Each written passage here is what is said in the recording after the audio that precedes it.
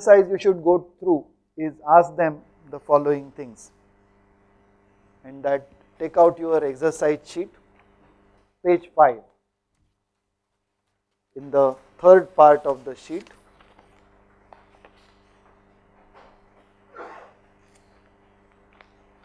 (3.1) Find the state of a closed system containing 1 kg of water substance as mentioned below. So you have given pressure, temperature, and you have to determine whether it is saturated liquid, dry saturated vapor, subcooled liquid, or superheated vapor. The nomenclature is important. So again you sketch the PT diagram. This is liquid, this is vapor. On this saturated point, what we have here is saturated liquid. What we have on this end is dry saturated vapor. A vapor which is anywhere here is known as superheated vapor.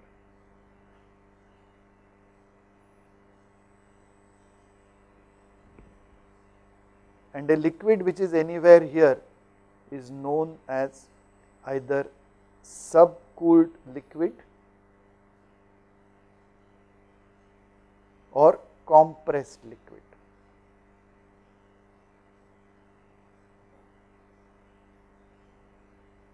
Subcooled because if you go along a isobar, this would be the saturated liquid. You have reduced the temperature, so it is subcooled. Or you could have considered a liquid here, that would be saturated liquid, you have compressed it and brought it to that point. So subcooled liquid or compressed liquid mean the same thing. Similarly, superheated vapor means if at the same pressure, if it were here, it would have been saturated vapor. You have heated it further, increased its temperature, you have called it superheated vapor. You should tell them because they are always amenable to mathematical relation. Whether a constant? When a constant pressure process. Yes. Can we call if the temperature is less than the saturation temperature, it's compressible liquid?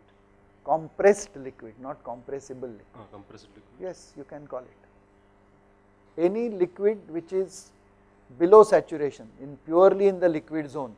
Even in isobaric process? It does not matter, it's a name given to the state.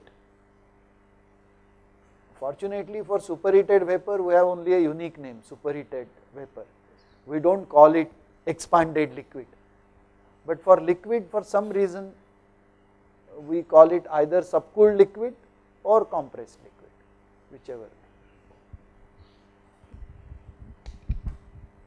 So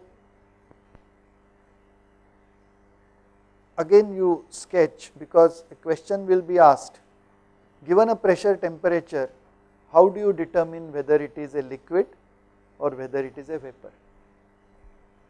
So you draw a line like this and say, given a pressure, this is the saturation temperature, right? Or maybe I should, let me redraw this.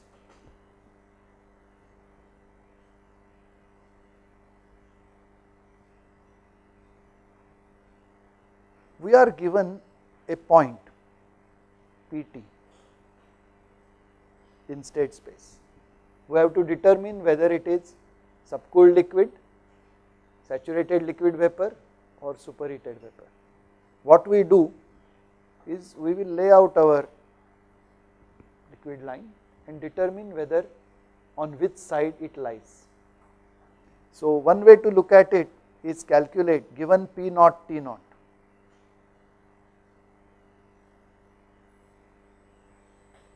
So, this is P naught T naught.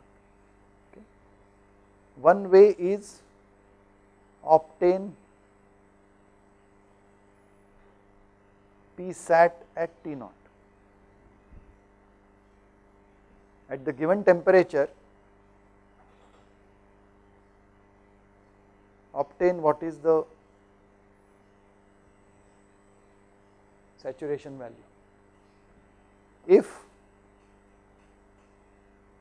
P naught is greater than P sat at T naught,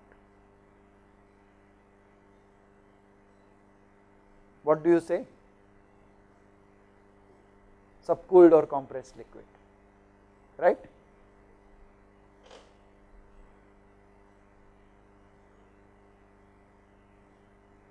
If P naught is less than P sat at T naught, that means the point is somewhere here, you will call it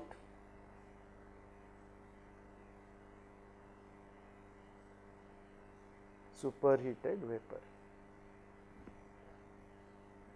On the other hand,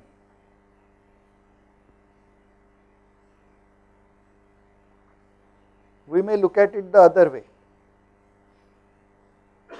Given P naught T naught, on the previous case we calculated P sat at T naught. In the second option we will calculate T sat at P naught. So, for the given pressure we will determine what the T sat is at P naught, right? And then it is possible that T naught is greater than T sat at P naught, or T naught is less than T sat at P naught. Okay. What do you say this? T naught is, this is T naught, is greater than T sat, it is superheated.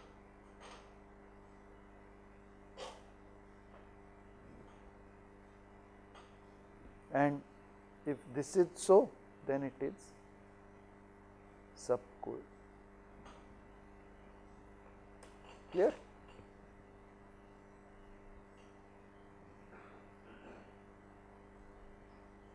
Then the question arises that we have only talked about greater than or less than.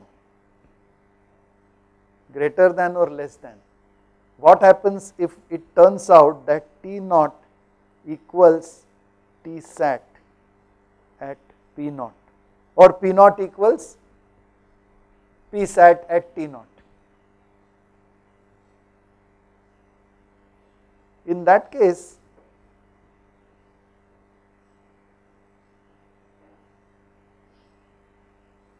point lies exactly on the saturation line. This is the case. In this case, the situation could be, I have a reasonable amount of liquid with vapor, that is perfectly okay, or I could have a small amount of liquid, a few droplets, most of it vapor, or I could have a few bubbles of vapor and most of it liquid. But in all cases, there will be a large number of cases, from a speck of liquid to almost everything only a speck of vapor, to any proportion in between. We have a mixture of liquid and vapor in equilibrium. That means that of saturated liquid plus dry sat vapor in some proportion.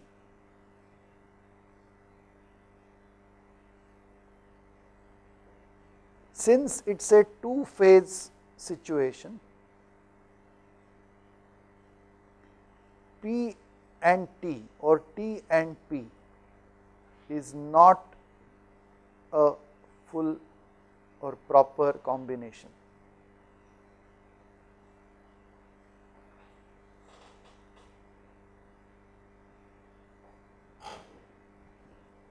Yes, sir.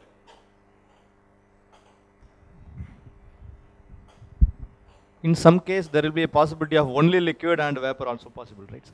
Yes, then there is no problem. If it is only liquid, it is the saturated liquid property as listed in the tables.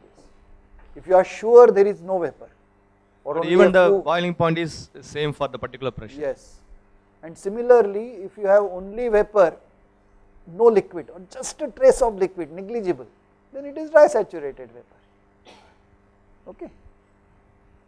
Now in this case, because two phases are together, phase rule dictates that pressure and temperature are not independent. That is why we have the saturation line.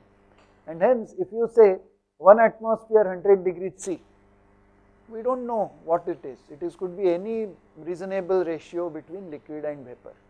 So in that case, we define for mixture of saturated liquid plus saturated or dry saturated vapor. This is given the name technically of wet vapor.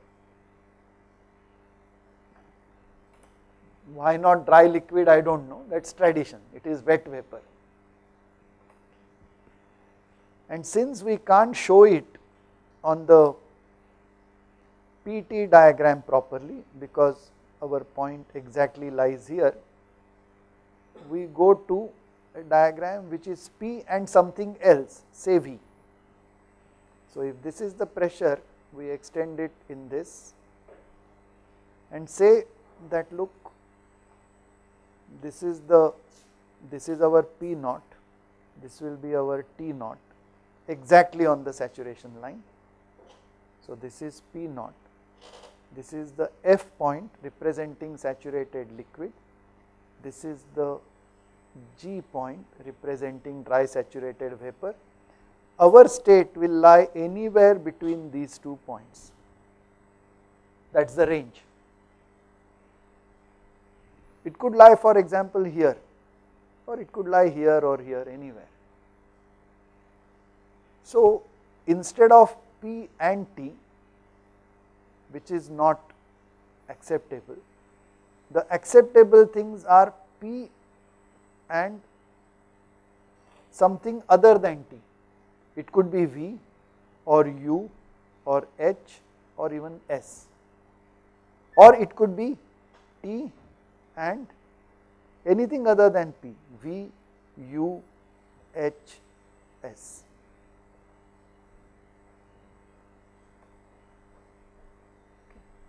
So what we do is we define, now I may be comfortable with P and U, somebody else may be comfortable with T and U, some third person may be comfortable with P and H.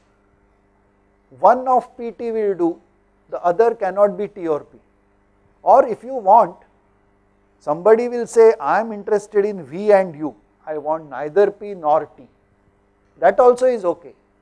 But thermodynamically, since we have a good feel for pressure and temperature, if both pressure and temperature together are useless, at least one of them we would like to use. So traditionally, although U and V are acceptable pair of properties to define a state, we will select one of P or T and the other one either as V, U, H, S. But again we have an arbitrariness, so that is reduced by defining what is known as a dryness fraction. This is the way to introduce dryness fraction. You say that in our previous thing, let us say that the vapor has a mass mv, the liquid has a mass ml, so that the total system mass is mv plus ml.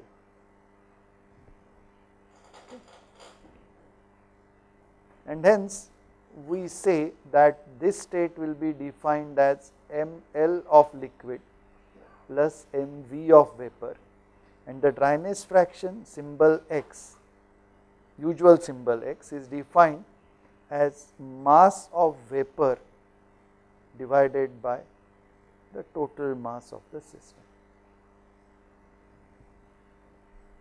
It is a ratio, it is a dimensionless number, and it goes from 0 to 1. So, a state here, the saturated liquid state. I think if I use G, That is okay, you can use L and G. Because we are already familiar with the F and G. Okay. F for liquid Then and G for let gas. us go back, then we will modify this. If you are comfortable with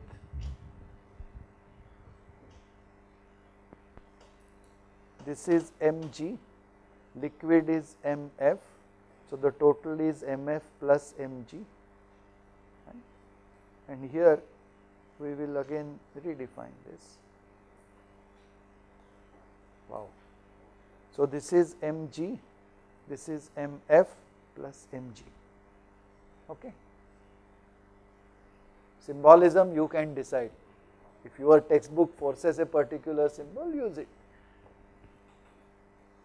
Now what is this point? A point where you have liquid and hardly any vapor, but saturated liquid. This will be represented by x equal to 0, because mg is 0, everything is mf. This point, g point, f equal to 1, right? Because everything is vapor, only a speck of liquid, just to see to it that it is in equilibrium with it. So this will be x equal to 1,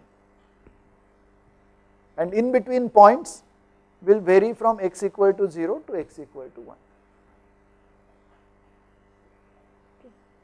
So you tell them that the states in this zone of the state space are not directly listed here, but the limits are listed. The saturated liquid properties are listed, dry saturated vapor properties are listed. So using those, now how do you calculate properties for wet vapor? For wet vapor, tell them that now the volume will be, since you say that all properties are extensive properties, volume of our system will be volume of the liquid part, but volume of the vapor part. Yes. Dryness fraction as a thermodynamic property. Yes, it is a property related to the state of the system. Is it an extensive property or intensive property? It is an intensive property. We will come to that now. Okay. See, the volume is a, it is, see, I have sketched here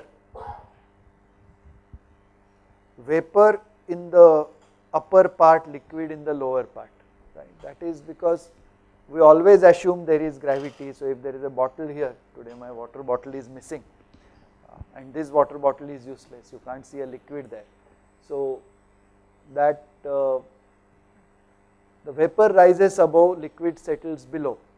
So you can't say that the system is uniform everywhere, but we will consider it to be homogeneous. We will neglect the effect of gravity, and we will say everywhere in the system, any small volume you take, there will be equal part, uniformly spread parts of liquid and vapor. That is an assumption. Otherwise, if you look at it, out here dryness fraction is 1, out here dryness fraction is 0.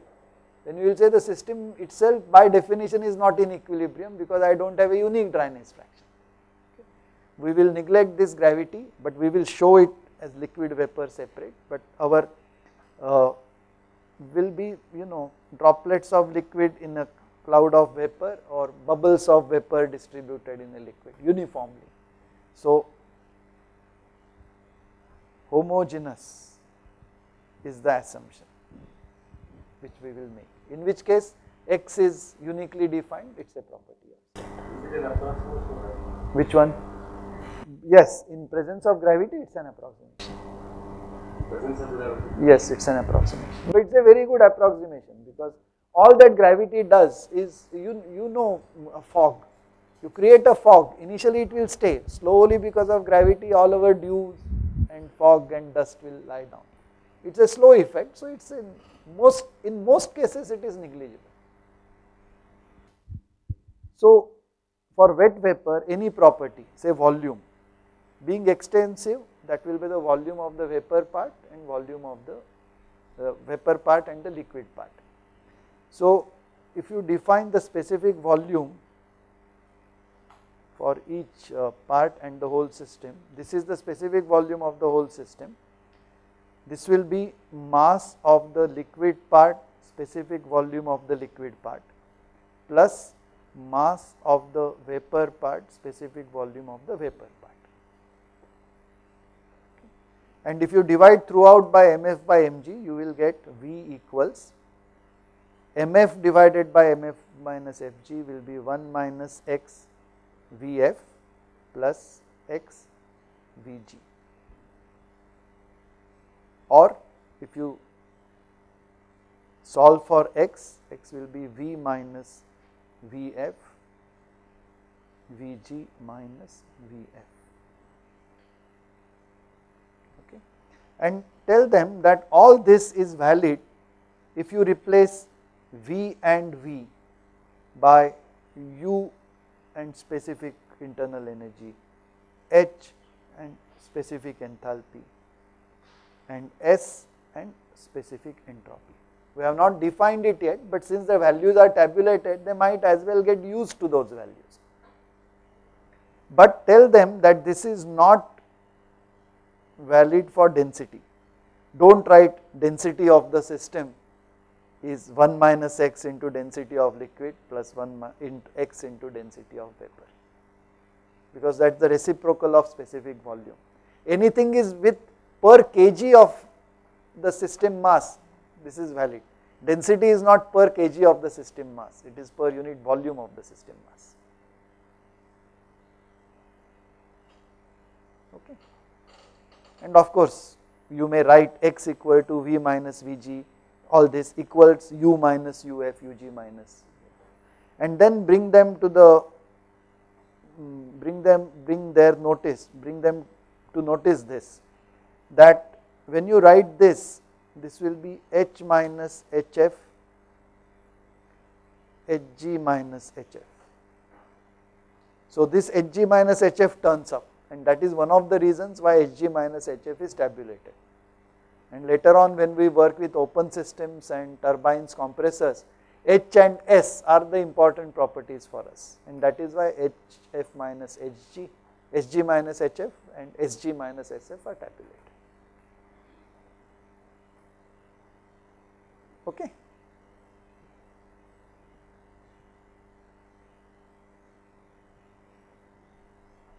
Now that takes care of the saturation line and the wet vapor. Then we say that we have to look at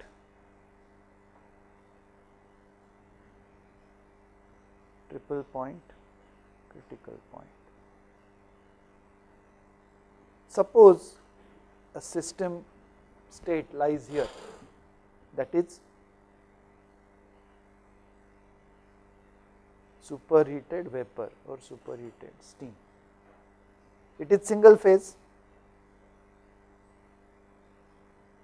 So P and T is an okay combination, and with this combination the properties are tabulated in table 3. Come to page 11, we have table 3. Now unlike tables 1 and 2, where the first column was the independent variable and all other columns had the information, this is a 2-dimensional table. Tables 1 and 2 are 1-dimensional. This is a 2-dimensional table because properties are listed as a function of pressure and also as a function of temperature. So for example, if you want the properties at 2 bar and 200 degrees C, you should look at the row for 2 bar, which is a 4 high row, and 200 degrees C. So this is the block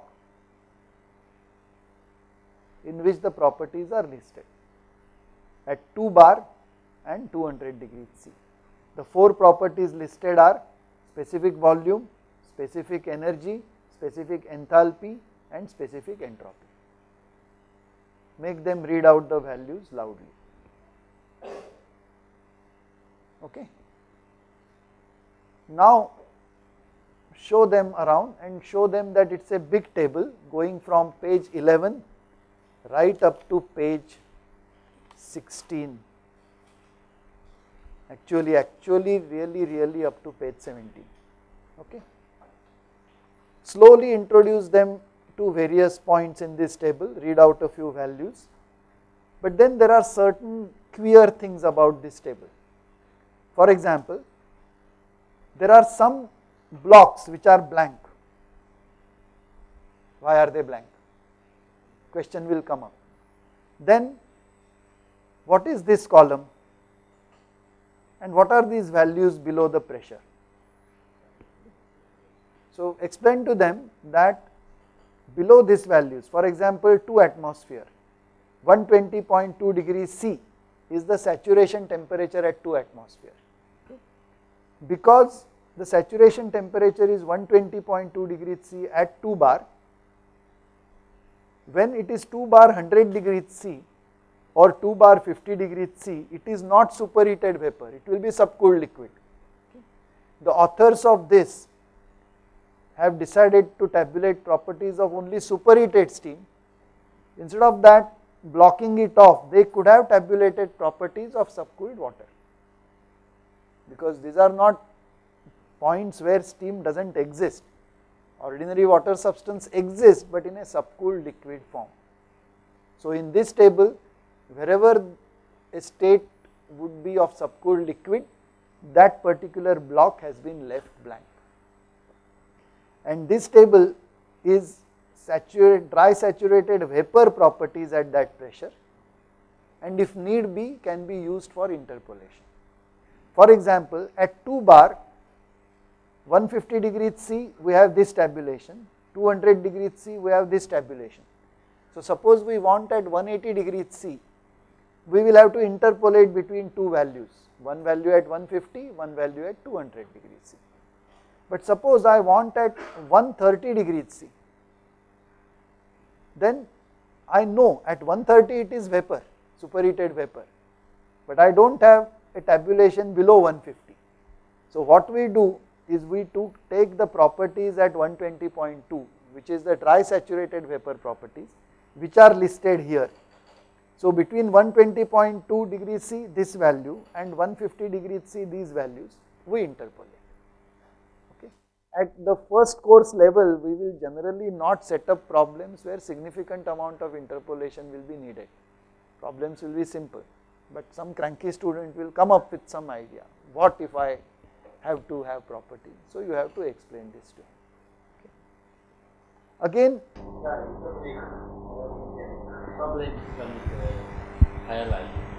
you can, but an interpolation between 2 points is always better than extrapolation, because what lies beyond we do not really know, and that is why even from a numerical analysis point of view, extrapolation is not as safe as is interpolation. That is all.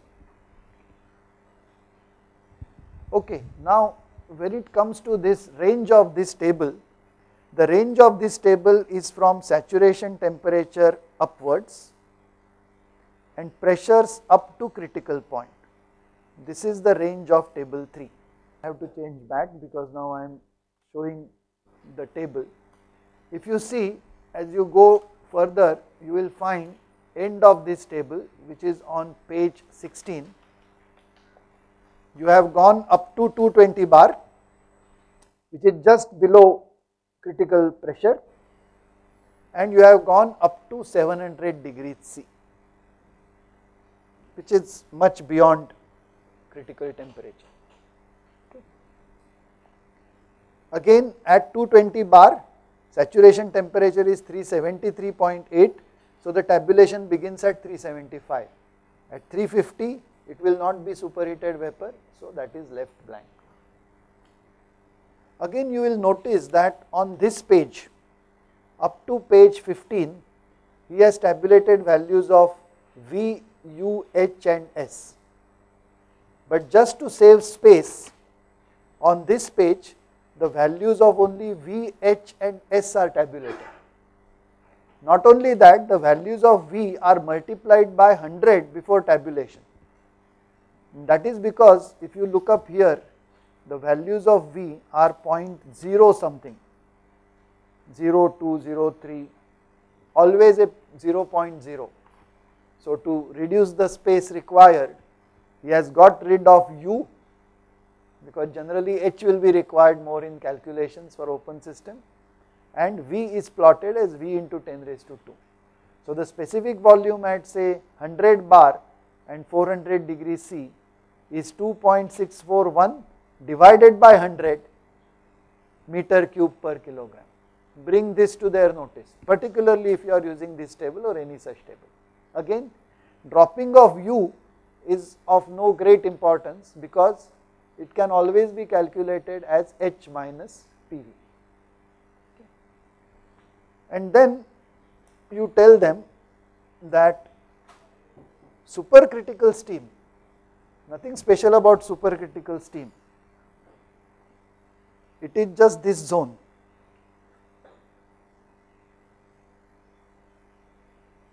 This is in table 4. It is essentially an extension of table 3. You will notice that the pressure start from 230 just beyond 220 and the temperatures go from 350 to 800.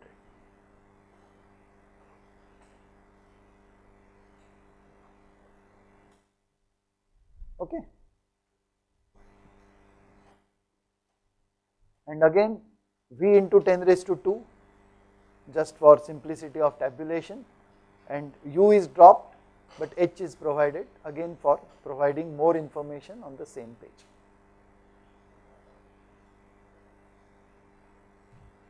Now that brings us to, Sir, yes sir. is it sufficient to represent a steam with U and V? Yeah. Internal energy and specific U volume. and is V, yes. The only thing is calculating pressure and temperature will be difficult because the tabulation is in terms of pressure and temperature. But is there any direct method or only by trial and error we can Only get by trial and error and by interpolation. I think this kind of problem find very difficult to find out the other properties. Yes, Yeah, U and V. I know it is difficult to find out, but when you do detailed turbine calculations, you will come to a stage where the state at some point is known in terms of H and S, enthalpy and entropy, not in terms of pressure or temperature. So we have to work backward to pressure and temperature, particularly in simulation or off design calculation of turbine performance, where you have to predict in between turbine stages what is the pressure and temperature. But you get from your governing equations enthalpy and entropy from first law and second law. So from enthalpy and entropy you have to go back to P and T. It is difficult, but by interpolation you have to do it. There are equations. For example, you may tell the kind of question asked in the Anna University exam. That U and V is given. In fact, we have a problem in our tutorial sheet, but that is in terms of that finally ends up in wet vapor. Maybe it is some similar problem. When we solve problems, we will see to that. Yes, sir. Sir, in the table 4, this is that is meant for supercritical steam, right? And yeah, page 17. Whereas in the page 16, the critical temperature for the pressure of 220 bar is 373.8.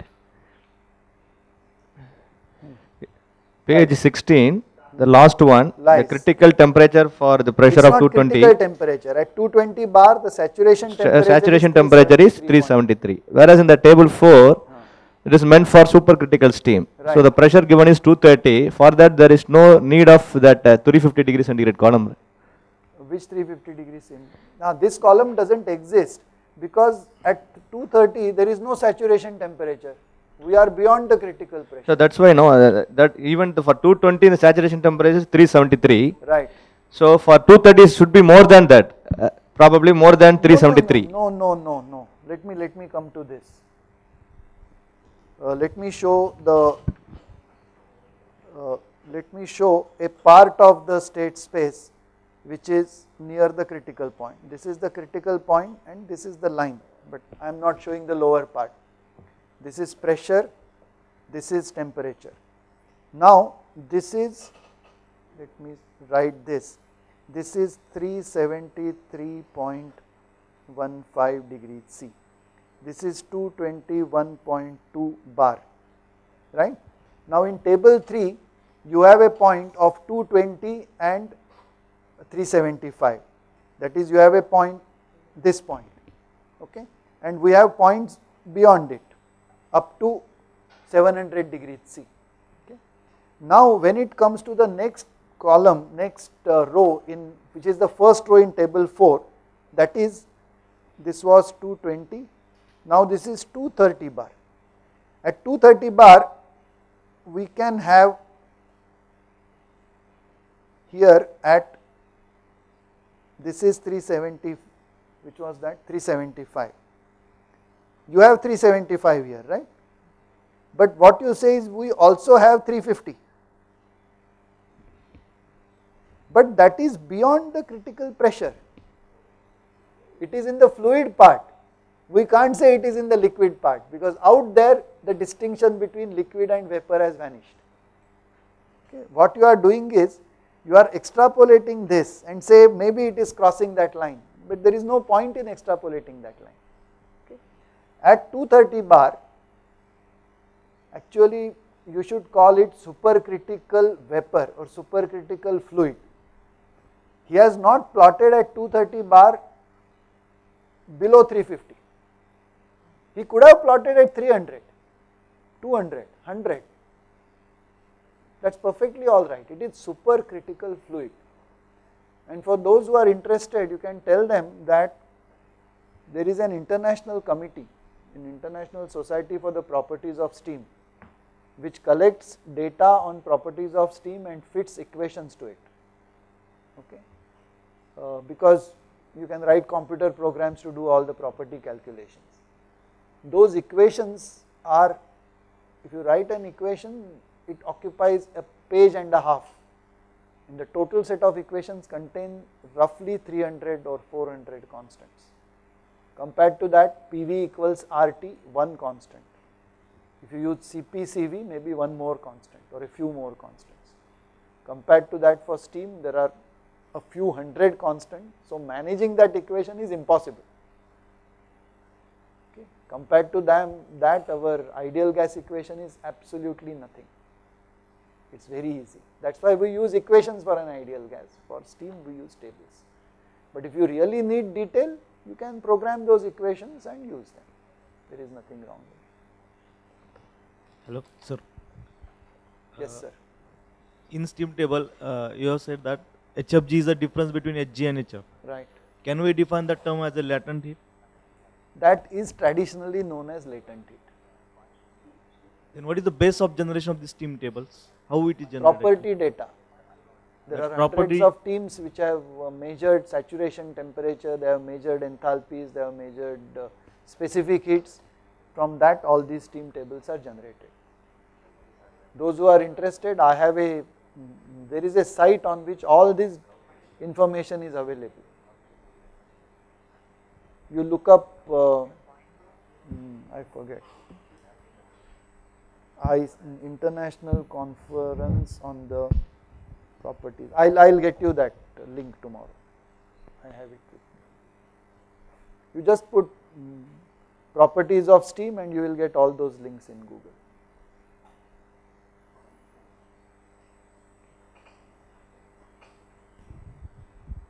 Yes, Sir, madam. I have a doubt. Just as we increase the pressure, Right. density of the vapor goes on increasing. As PV you- diagram, from PV diagram, From the PV diagram, yeah, as you increase the pressure, pressure, density of vapor goes on decreasing. Specific, specific volume goes on decreasing, specific, density goes on increasing.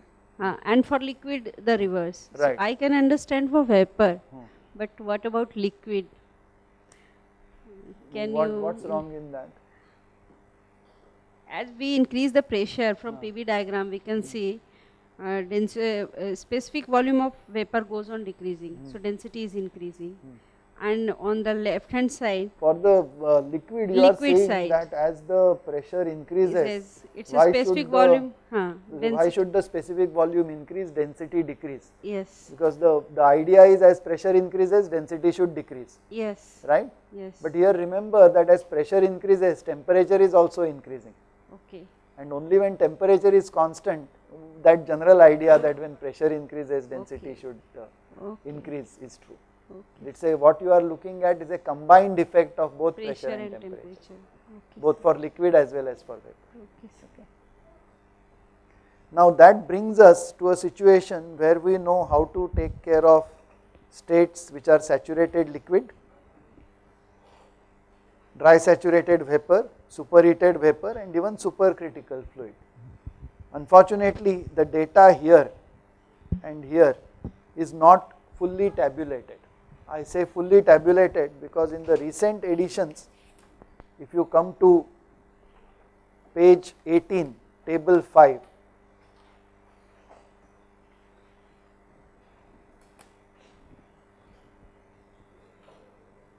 we have a very crude tabulation of compressed liquid water. Can you understand this table?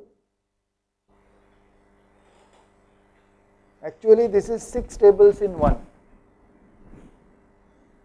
and at 6 different pressures of 50 bar, 100 bar, 150 bar, 200, 300 and 500. As a function of temperature, the properties are listed. The properties are V, U, H and S.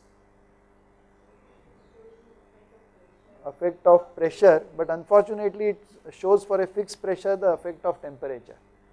To see the effect of pressure, you take for example the 60 degree C line,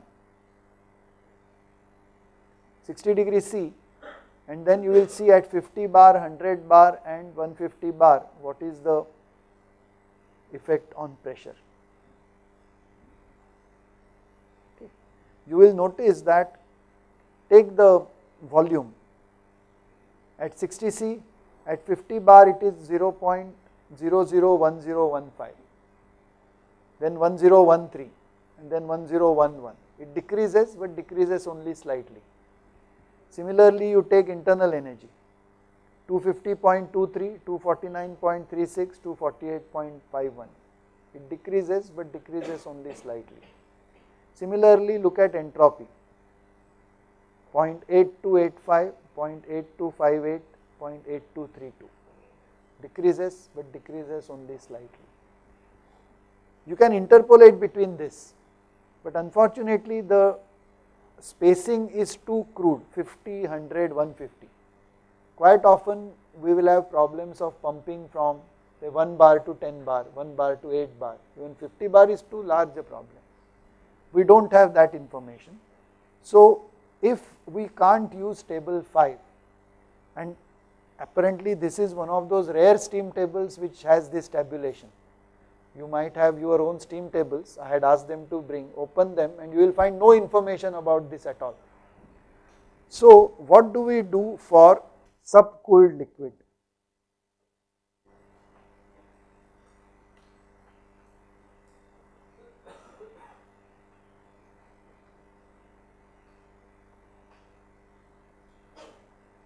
For subcooled liquid, we do the following. If data is not available,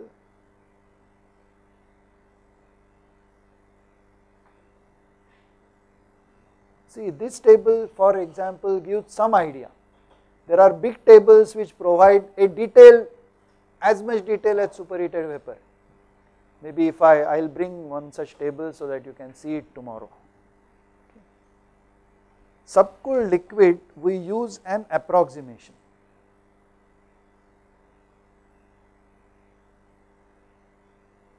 And we assume the subcooled liquid to be an incompressible fluid.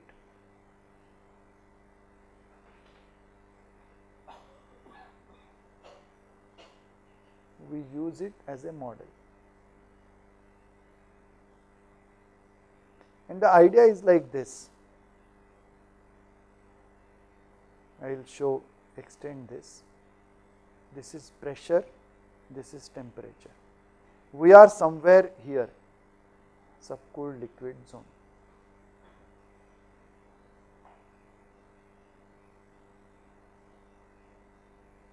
Our pressure is higher than the saturation pressure. Our temperature is lower than the saturation temperature. Let us say this is given by P naught T naught. What we say is we compare it with this point. We take, this is saturated liquid at T naught.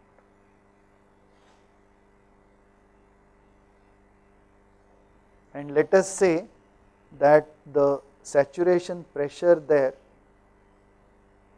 is P sat at T naught. This is the state in which we are interested. The saturated liquid state is a state which is tabulated, data is available. What we say is we consider these two states, the state naught and this state, let me call it the F state. What is the difference between state 0 and state F? Temperature is the same, pressure is different. But if we assume that the subcooled liquid can be modeled as an incompressible liquid, then that assumption tells us that the effect of pressure on three properties, specific volume, internal energy and entropy, is negligible. So we say that V at this point will be V at F, and same thing for U and S. In particular, we can expand this by saying V at P naught T naught, when it is subcooled liquid, will be approximated by Vf at T naught.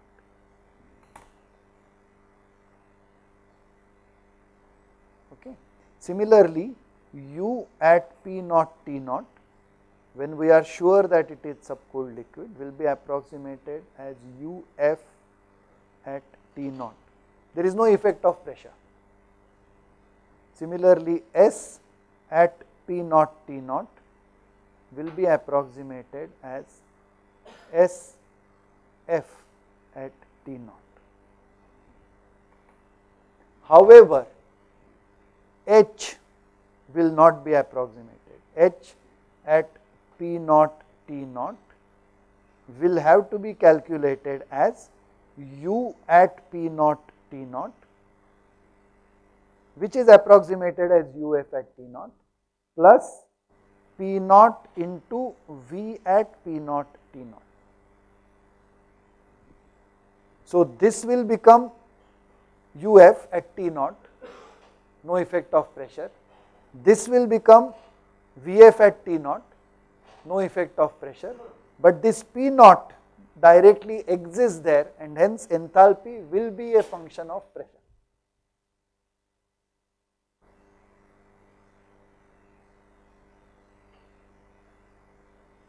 Got it?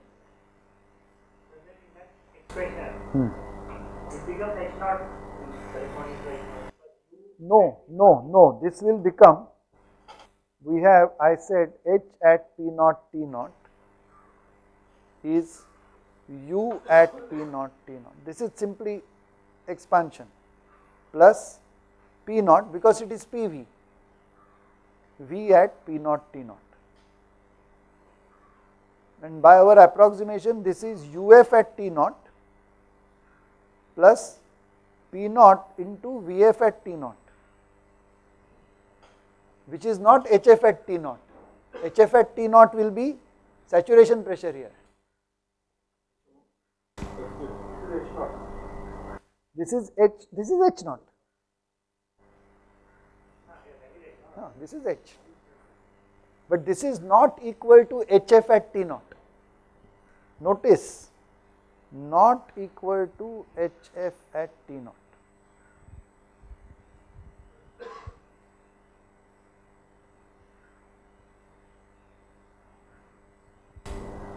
H is a function of pressure only in the case of steam. And many other fluids. Only it is an accident of the equation of state of an ideal gas and Joule's law that H happens to be a function only of temperature. That is a rare case. Any other gas, any other liquid, H will be generally a function of pressure. HF at that temperature. If you want, you can go further, write this as UF at T naught plus this will be P sat into Vf at T naught. This will be P sat at T naught plus P naught minus P sat at T naught. And then you can write this as, if you want, HF at T naught plus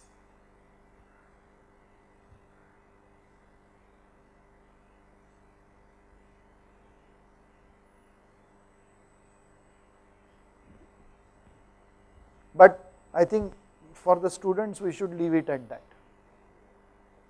But remember that, going back to this, you should tell them that if I start from this point with this approximation, if I go from this point upwards along this line, constant temperature line, with this approximation, my values of V, U and H will remain unchanged.